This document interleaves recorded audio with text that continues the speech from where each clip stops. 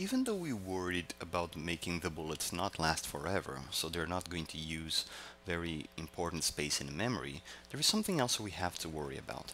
Every time we add a bullet to this game, every time we do this instantiation process, it takes some time for Unity to get that element, to put it inside the game and make it work, okay?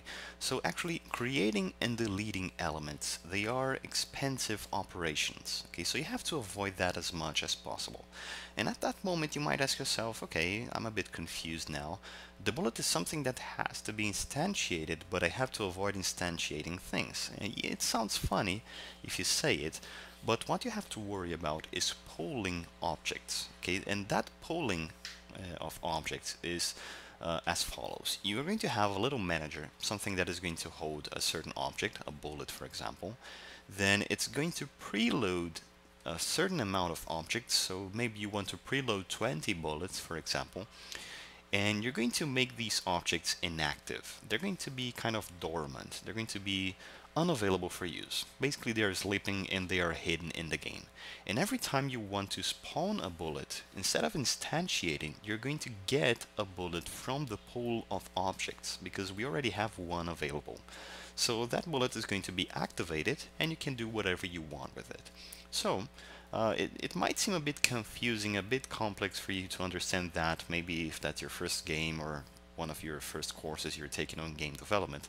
But this is one of the most important subjects in game development, which is object pooling.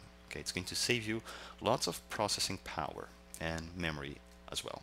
Okay, so we want to make a pooling manager. So I'm going to come here in the hierarchy. I'm going to right click.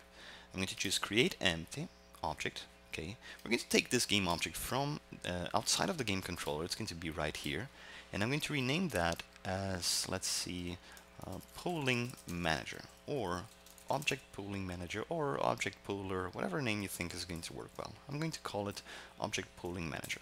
Okay, we hit enter. It's in the position 000. It's not going to make any difference later, but still, let's leave it like this. And now we need to make a script for it. So I'm going to the scripts folder. I'm going to right click, select create, C# script, and then object pooling manager. I'm going to hit enter. And before we move forward, we're going to make a folder. We're going to organize these scripts. So I'm going to right click, select create, folder, and I'm going to name this as game. And I'm going to select both the bullet and the player and drop it here. And I'm going to make another folder, and I'm going to name that utils. Okay, I'm going to put the object pooling manager inside there. Okay, so I worry a lot about folders because it's important to keep things organized. And now that we did this, we're going to put a reference to that object pooling manager. I'm going to drag and drop the script here. So what we want to do is, at the player, okay, so if you open the player script, which is this one, instead of instantiating the bullet like this, calling instantiate, we're going to try to get a bullet from the object pooling manager. So we want to access the object pooling manager.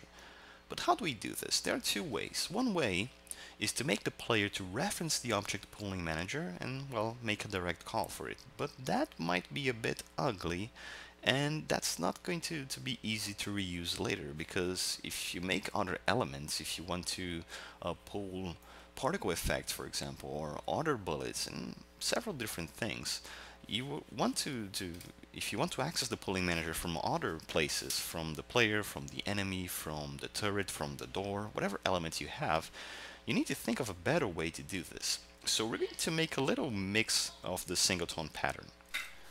So the object pooling manager is going to have a reference to the only instance of that pooling manager that is going to be available in the scene, which is this little guy here. So what I'm going to do here is type private static object pooling manager instance. So there's going to be a reference to the instance of the object pooling manager. And now I'm going to type public, then static object pooling manager instance with an uppercase I. I'm going to open and close curly braces and type get, and once again between curly braces return instance. Okay, so it's a very simple pattern that we're making for defining a property. If we go to the player and we type player, if we type object pooling manager dot instance, we should access the instance that we have here. However, right now it's going to return null. So what we can do here is, instead of using start, we can use awake, and we can type instance equals to this.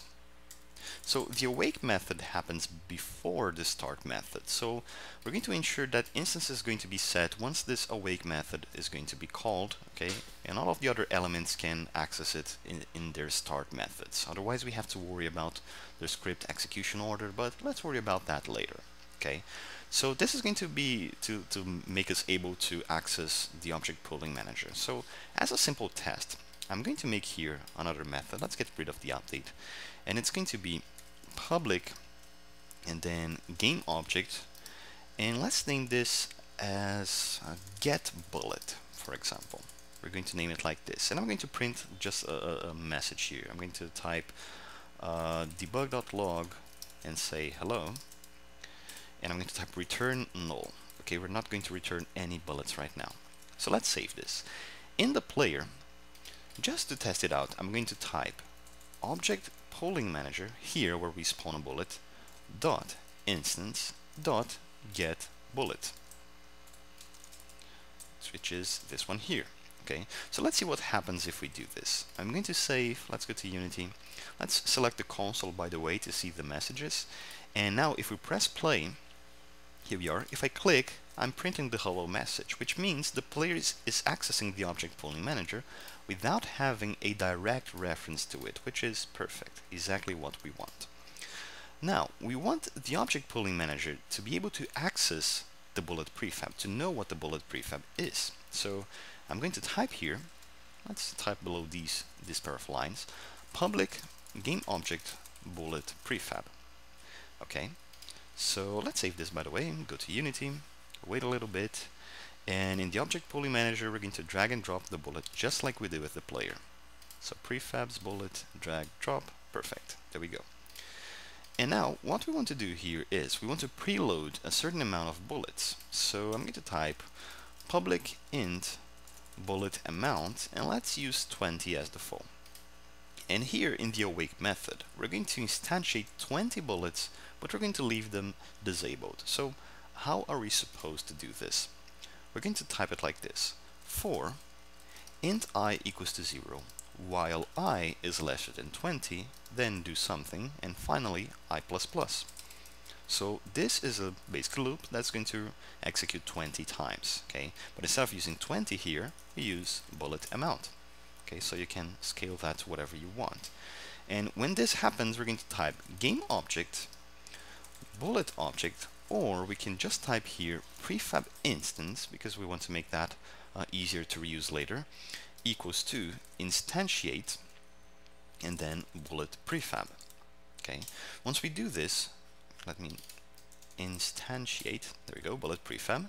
Once we do this, we also want this bullet to be under the object pooling manager to keep things organized. Otherwise the bullets are going to appear at the root of the hierarchy.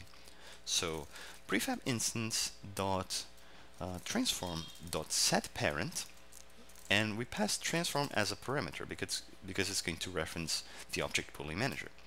And after we do this, I'm going to type prefab instance dot set active, and I'm going to pass false as a parameter. Okay, so we're going to instantiate 20 bullets, and all of them are going to be disabled.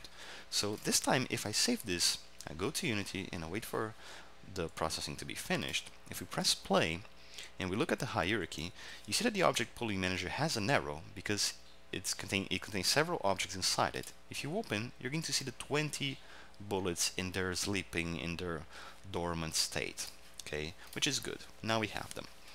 Now for the get bullet method, what we have to do is we have to store all of the references for the bullets that we have here somewhere. So we're going to need a list of bullets.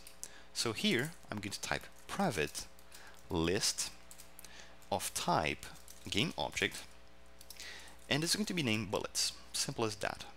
In the awake method, before we instantiate the bullets, let's add a comment here. So preload bullets.